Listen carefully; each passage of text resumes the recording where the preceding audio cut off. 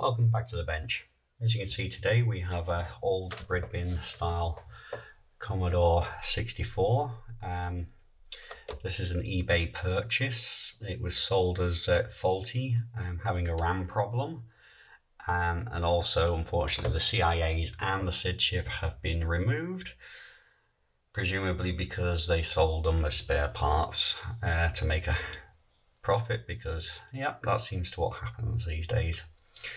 So we'll take a look at this machine, and you know, if you like this video, then I'd really appreciate it if you hit the subscribe button, which you can find down in the corner of the screen here, and you know, support me by subscribing, and you know, hopefully hit that like button. So without further ado, let's have a look at this machine. So as you can see, it's a little bit yellowed. There's a few uneven patches of yellowing, so I don't think a lot of that is from yellowing of the plastic, all of it. I think probably some of that is also due to maybe nicotine, because yeah, it does smell like it belonged to a smoker. That's for sure. Looks like maybe there was some stickers on the back here, so you can pretty much see what looks like the original color of the machine. Yeah, so there you can see the original color, and for those of you who would like to know the serial number and where it's made, it was made in West Germany. This is a WGA model. So yeah, from what I understand, for some reason those serial numbers seem to be sorted. Don't know why. I've already popped the cover off this. Just have a quick look. Obviously there's no CIAs in it, so the keyboard definitely not going to work. The keyboard itself is in pretty good condition.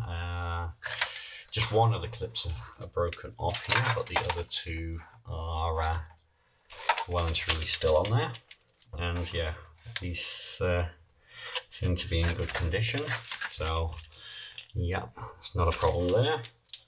Hopefully the keyboard works. If not, I do have a spare. Okay, this is old crappy cardboard. That can go. I'm not going to be putting that back in. Yeah, and as you see, our SID and our two CIAs are missing here. Somebody has put a socket in, and it looks like one of the pins for the socket's lifted. Let's see if we can push that back into place. Yeah, that's gone down. And yeah, it looks like they didn't do a terribly good job of installing the socket, because this one is lopsided. So I don't know whether I'm going to take that out and replace that, or at least re-socket the socket. I don't know if it's worth it if it's actually making good contact. So let's just plug this thing in and power it up and see what the problem is. Power cord.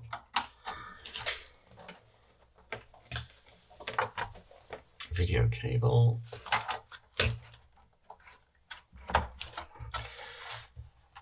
Okay, and power on. No, it's just out of memory. Okay. So we have our out of memory error. So let's see if we can find out which chip is faulty. I have a dead case cartridge. This actually came with this computer in part of the eBay auction, so obviously somebody had done some testing and then decided to sell the lot.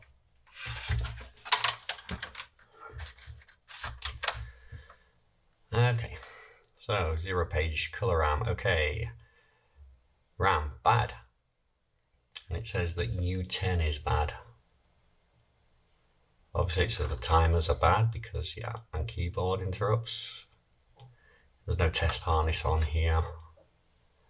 Bizarrely enough, it says the SID chip is okay, which, as you can see, can't possibly be true because it's missing. Okay, so let's get this machine taken apart and see if we can get that RAM chip out and yeah, get this thing back to life.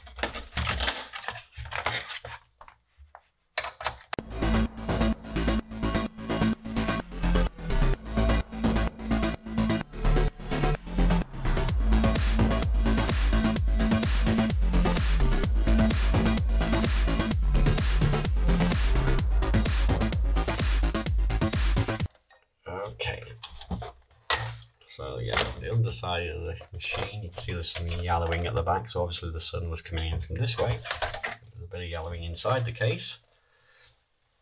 But our actual case, the bottom, looks pretty good. No kind of damage on there.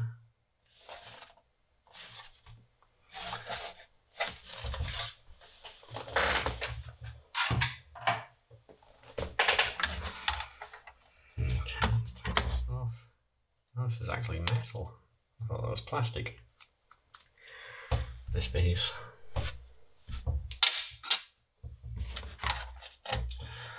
Okay. So the capacitors probably could do with being replaced, but I'm not going to do that this time. I still need to order the capacitors for it. Yeah, you can definitely see that the those sockets were definitely put in later, and obviously they didn't do a terribly good job of it. This one is obviously this chip here, this 7406N. Obviously they thought maybe that was the cause of the RAM problem. And obviously it wasn't. Okay, it looks like there's been a bit of, well, that's a bit of Loctite. But, for some reason, no, that's probably factory there. It looks like here and here with the RF modulator, it looks like that may have been replaced at some point. Possibly. And also these, the actual sockets for the floppy drive and the video. And that's a horrendous solder job. I don't know if you can see that on there. Whoever did that, you know, really butchered those solder joints. Right. So I need to get these iron warmed up.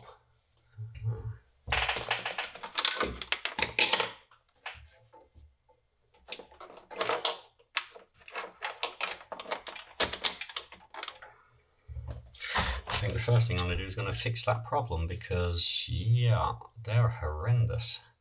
I mean, the dry port is not as bad, but that video port, wow, maybe the sockets were worn out and somebody replaced them. Obviously somebody didn't know how to use a soldering iron.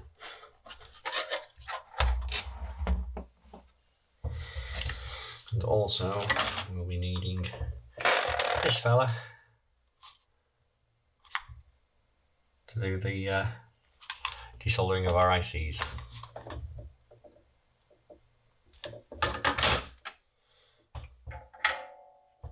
But for doing the, just doing this, I'll just use my standard soldering iron and the solder socket. I just want to remove that crappy solder job.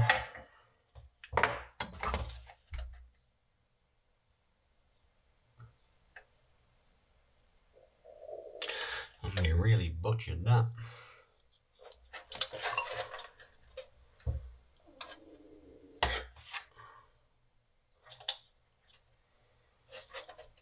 Don't know if you can see that on camera with the socket, but this side here is obviously, they didn't put it down before they soldered it, so yeah, it's kind of leaning at an angle.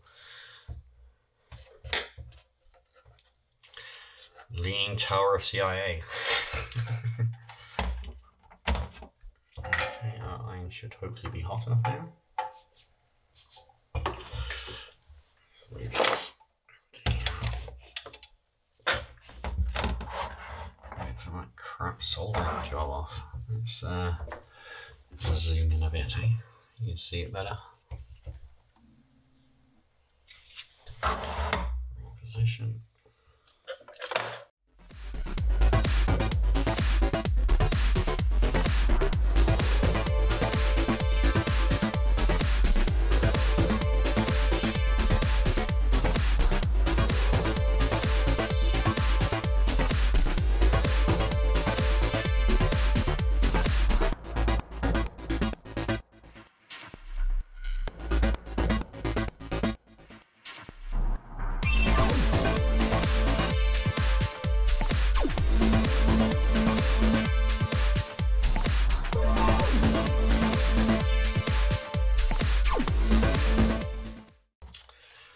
So yeah, still a bit of flux on there to clean it off.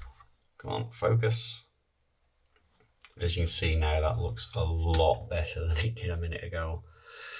So the drive ones aren't so bad. So yeah, I'll leave those for now. I might fix them at a later date when I do a recap on the board. But for now, I just want to get that U10 off there. So time to warm up the desoldering station.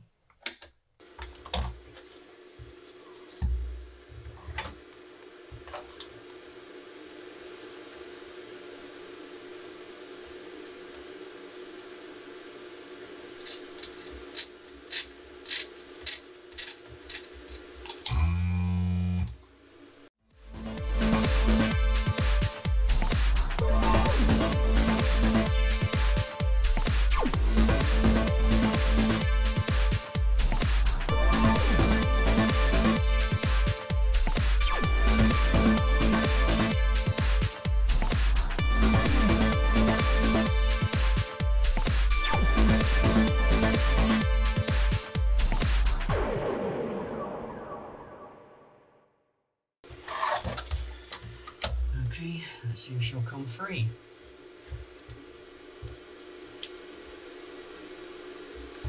There we go.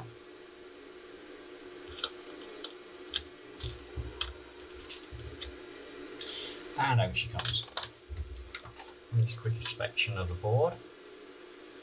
And it doesn't look like we've damaged any traces. You can see that.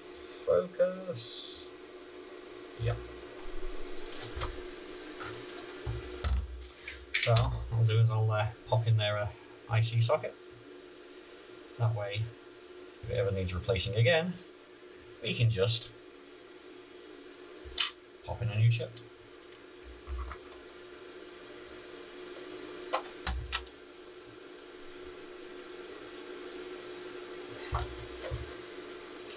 Needs to be a little bit fiddly to get in, but there she goes.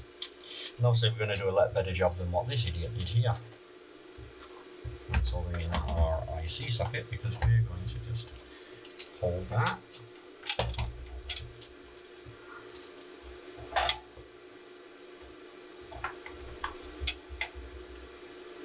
And desolder on our iron. And hopefully just tack that in there. And here.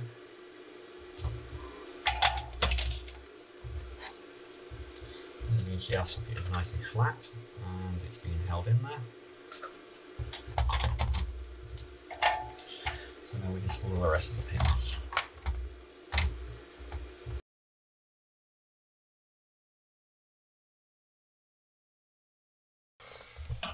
Okay.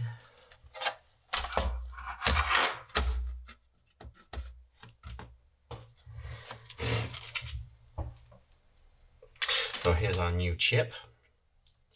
It'll focus. It's an NEC D4164C. And yeah, I'll pop her in there.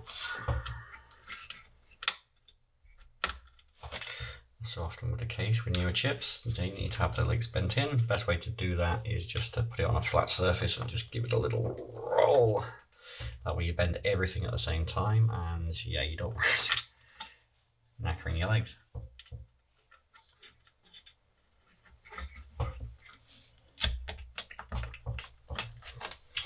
Okay, time to plug the power and the video cable in and see if we have any more faulty memory chips.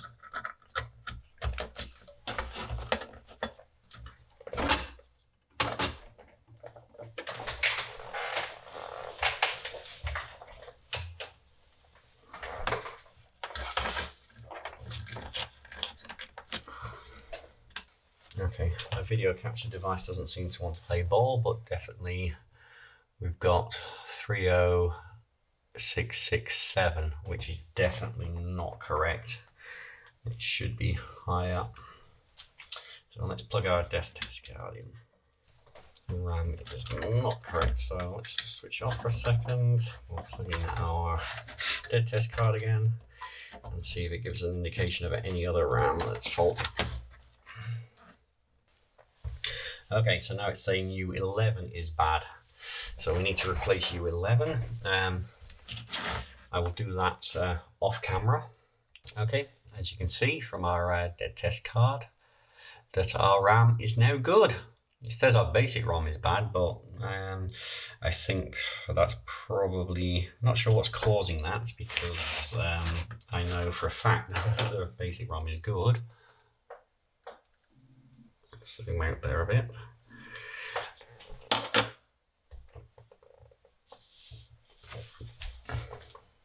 So yeah, all our tests show that those are good. So the next thing to do is to replace these. Unfortunately, I don't have replacements for them.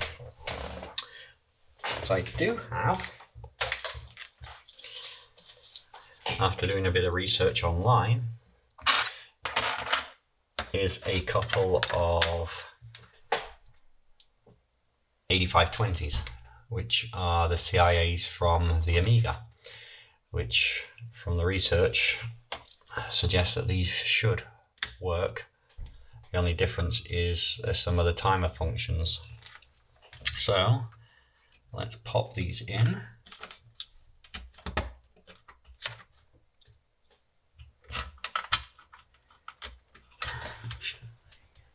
That's it.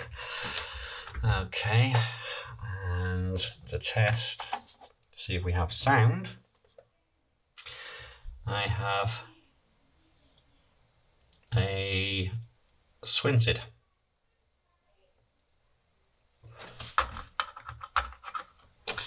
So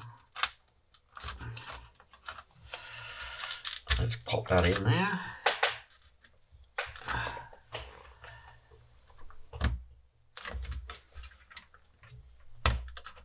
Okay, that goes in there quite firmly. And let's see what the dead test says now.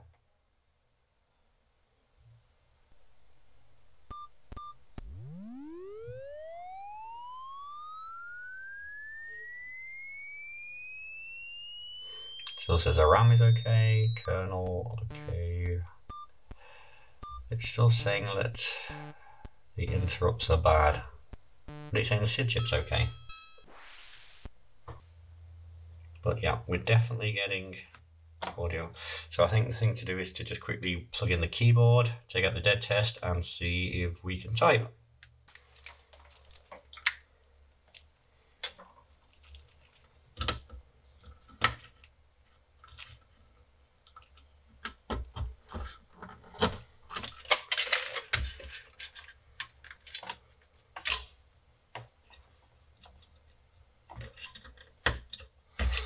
Power connector needs to be repaired on this because yeah, it just fell off, so the wires are just hanging out, but I can just quickly slide them in, that's not a problem. The center's always negative, pin either side is positive, so we'll just rest that down and we'll switch on. Boom, and there we have it. And yeah, so some keys are working. Yeah. So the keys are kind of working, but you're going to have to press them really hard. So I would suspect that, yeah, it needs a good cleaning. But other than that, it seems to work.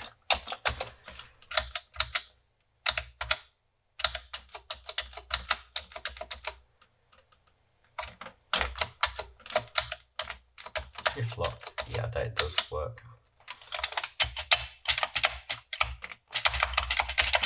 Okay, so yeah, the keyboard's probably an issue.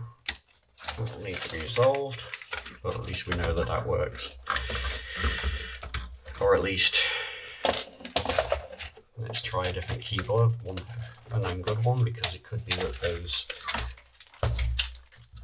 chips, the CIA chips, are not quite as good as the originals.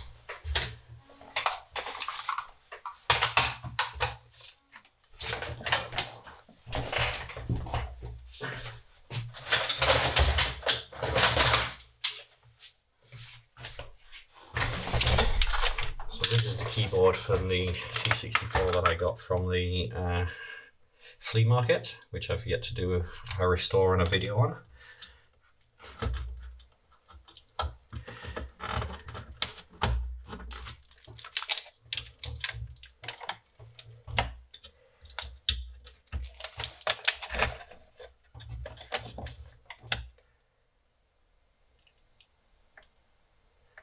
Okay.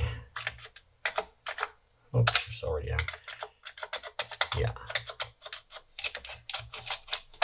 And the keyboard is much more responsive. So obviously the problem was that keyboard is probably dirty, needs a good clean. Other than that, it seems to be great.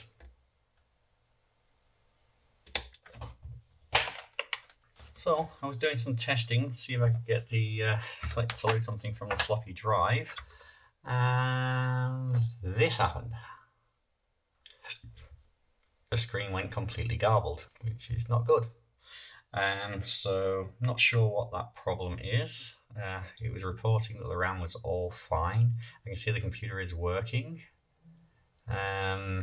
So I don't know, maybe this is a video RAM problem or a problem with one of the other chips.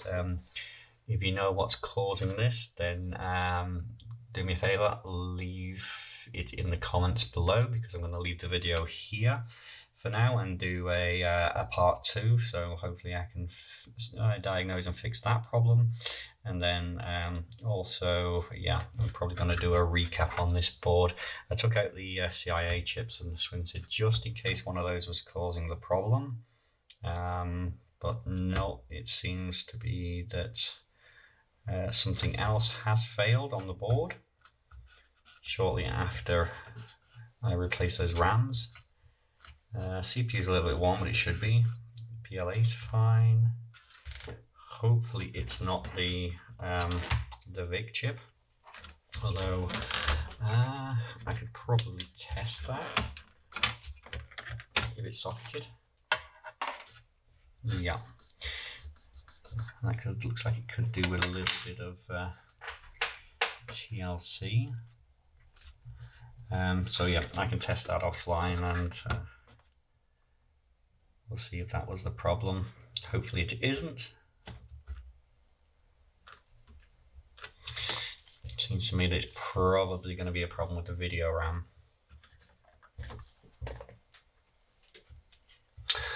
So, if you like this video, don't forget to hit the like button. There should be in the corner here a subscribe button, and yeah, ring that bell icon if you want to get notified of when I make future videos. Thank you for watching, and hopefully you come and watch some more of my videos. Bye for now.